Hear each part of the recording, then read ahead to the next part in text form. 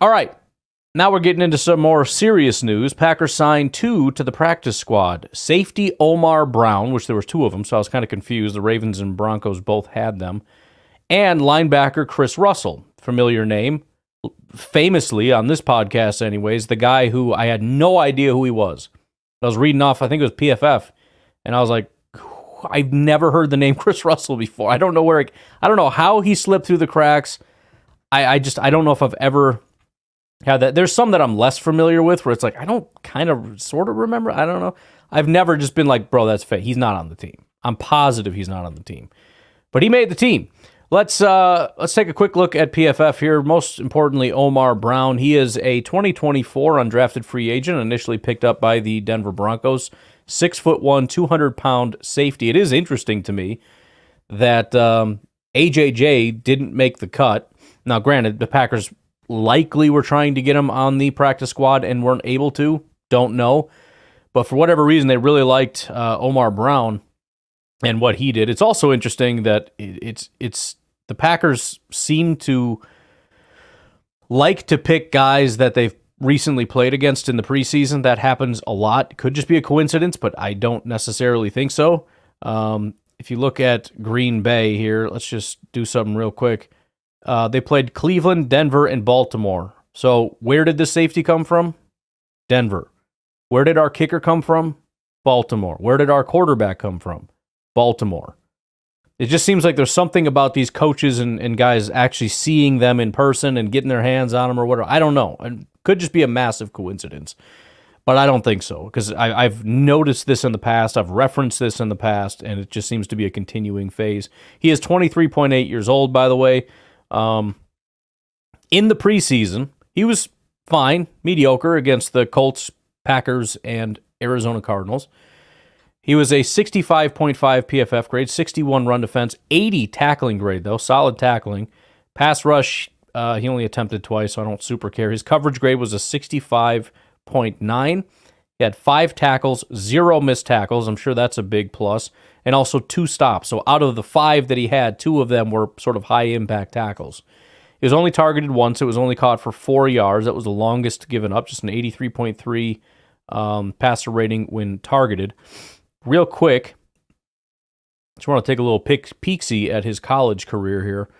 Omar Brown, Nebraska Cornhusker, had some really, really good years. Again, he is a little bit older, going on 24 years old. He had 1 year where he was injured in 2022. Outside of that 1 year, he was at Northern Iowa for 3 years. He had a 76, 89, and 84 PFF grades. His coverage grades were 78, 90, and 86. Then he got injured in 2022, comes back, he went to Nebraska, got injured, didn't really play, comes back in 2023 to play for Nebraska. I'm guessing the plan was, I want to go to a bigger program in 2022. I'm going to show out there, and then I'm going to go into the draft. Unfortunately, he gets hurt. He has to come back another year for Nebraska. But guess what?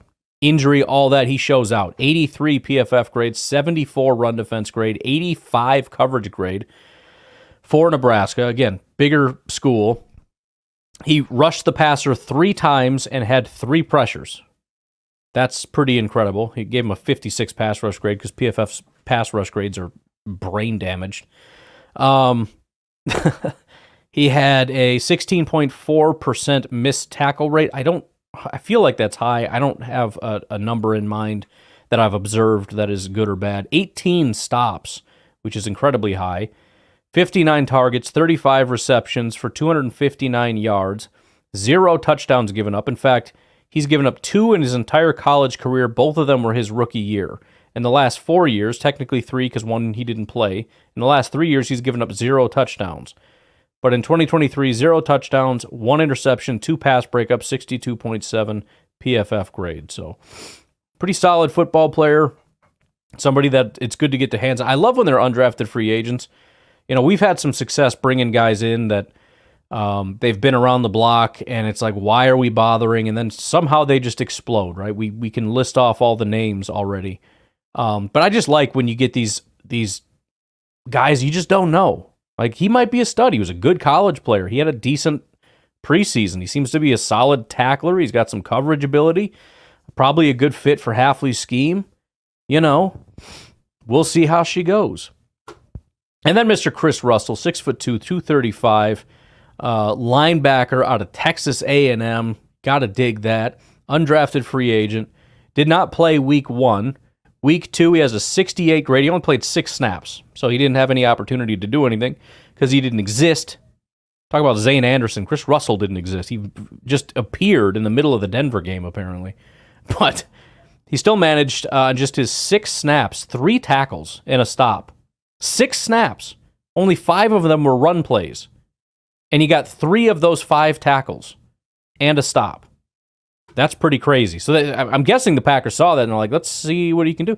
Give him 25 opportunities against Baltimore, 16 run plays, 9 coverage plays. He had 2 tackles, 1 assist. He had 1 stop in that game as well. In coverage, 2 targets, 2 receptions, 10 yards.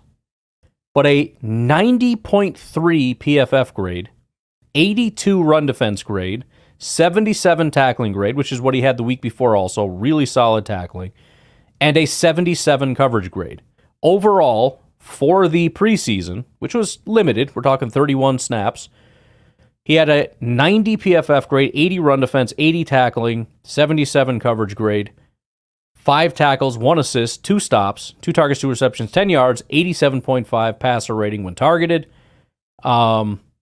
And yeah, he deserves to be on the practice squad. I mean, it could be a fluke, but you start putting out like that. And again, even forget the grades for a second. This is astonishing to me that this guy has.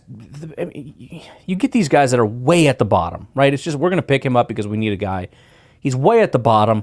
They throw him 6 snaps, like throwing him scraps, dude. Shouldn't say these things, but you know, I made for the first time these. Call them dino ribs, the beef ribs. Just a big, you get the giant bone with the meat on it. It's like brisket on a stick is another way that people put it. It's really good. But there's some like cartilage and stuff in there. So if you're just eating it, it's fine. But if you can manage, you pull out the little bits of cartilage or whatever, the stuff that's like right on the bone. Maybe the cat wants it. Cat ate some of it, left some of it, and we threw it in the garbage. No big deal. But I'm just saying, he's getting the scrap. He's getting this cartilage. Like, I'm not eating this crap. I'm going to throw it on the ground. If you want to eat it, go ahead. They gave him 6 opportunities.